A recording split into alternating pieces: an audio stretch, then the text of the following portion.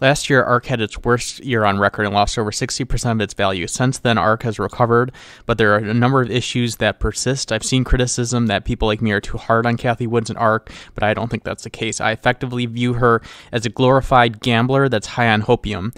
Here are my top criticisms. Innovation is a moving target. Are ARK holdings like Coinbase, Roku, are these still considered innovative?